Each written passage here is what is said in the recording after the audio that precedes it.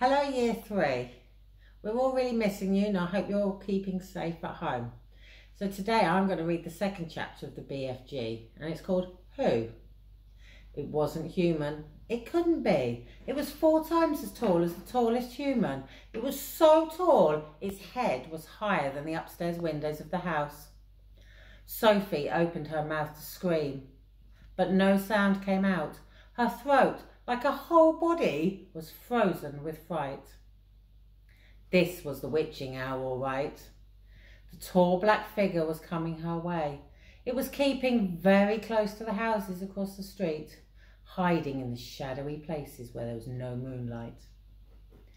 On and on it came, nearer and nearer, but it was moving in spurts. It would stop, then it would move on, then it would stop again.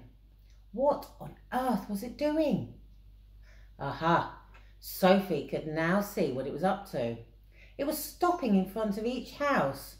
It would stop, peer into the windows in the upstairs of each of the houses, and it actually had to bend down to peer into the upstairs windows. That's how tall it was. It would stop and peer in, then it would slide onto the next house and stop again and peer in, and so on all along the street. It was much closer now, and Sophie could see it more clearly. Looking at it carefully, she decided it had to be some kind of person. Obviously it wasn't human, but it was definitely a person. A giant person, perhaps. Sophie stared hard into the misty moonlit street. The giant, if that's what he was wearing a long black cloak. In one hand he was holding what looked like a very long thin trumpet. In the other hand he held a large suitcase. The giant had stopped now right in front of Mr. and Mrs. Gooch's house. The Gooches had a greengrocer's shop in the middle of the high street, and the family lived above the shop. The 2 Goochie children slept in the upstairs front room. Sophie knew that. The giant was peering through the window into the room where Michael and Jane Gucci were sleeping. From across the street, Sophie watched and held her breath. She saw the giant step back a pace and put the suitcase down on the pavement. He bent over and opened the suitcase. He took something out of it.